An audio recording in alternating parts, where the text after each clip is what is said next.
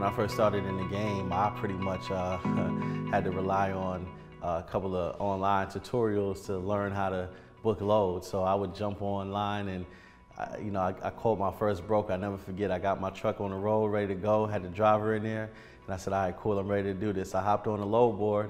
I called this first broker that I saw. I said, hey, I got a truck ready to go in Atlanta. She said, yeah, I got a load in South Carolina. It's picking up in South Carolina, and it goes down to South Georgia. So she was like, I said, how much is it paying? She was like, it's paying like $700. I said, okay, cool, that sounds really good. You know, first day in business, 700, that's a good day. We went 200 miles to South Carolina, picked the load up, and we drove right past Atlanta, straight to South Georgia, $700. Ended up using $350 in gas, and then paid my driver like $250 or something like that. Ended up doing charity work by the time we came back. So I learned at that moment, like, okay, this is not as easy as it looks. When you get on the phone with these shippers or these brokers and you're calling them for a load, at the end of the day, they realize the least that they pay you is the more that they make. So you get on the phone with these guys and they can just get a slight sense that you're new or you don't know what you're talking about, they're gonna get you. So the dispatch service pretty much is like training wheels, for a new trucking company. We're gonna get on the phone and negotiate on your behalf with the expertise and the knowledge of the market to know, okay, this truck is supposed to get this much out of this market, okay? So a lot of times when you're just starting off in the game, you'll call and say, hey, look, I got a truck in Atlanta, I wanna go to Virginia. Whatever rate they give you is gonna sound good. It's still money, but if you don't know from Atlanta to Virginia, I'm supposed to be charging $1,500, and the broker offers you $1,000, $1,000 still sounds good to you. What happens is when you consistently do loads and you're undercutting yourself, it starts to catch up to you. And that's what happened to me. I was booking loads under market value for a few months, and then 3, 4, 5 months down the line, it caught up to me. I started realizing, wow, I'm making money, but it's not staying. It's way more money going out in gas and my driver than I'm keeping.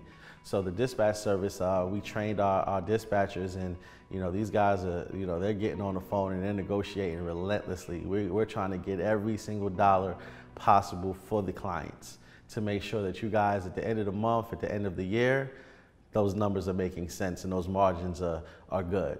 Another benefit here at Good Energy Consultants is a lot of dispatch services. I've noticed you have one dispatcher for 20 to 25 trucks.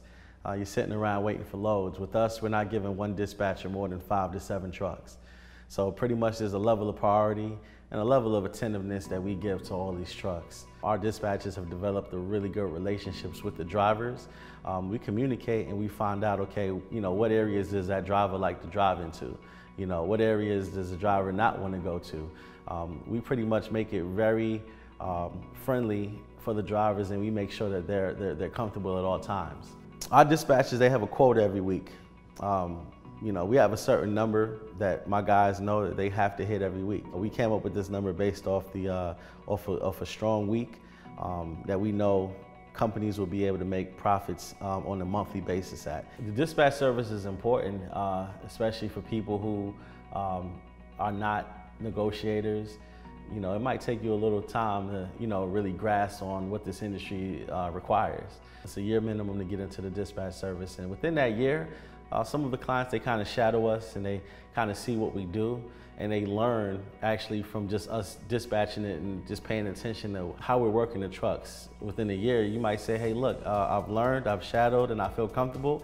I want to take it over now. Or in a year, you could say, hey, look, it's not broke, no need to fix it. I'll go ahead and renew for another year.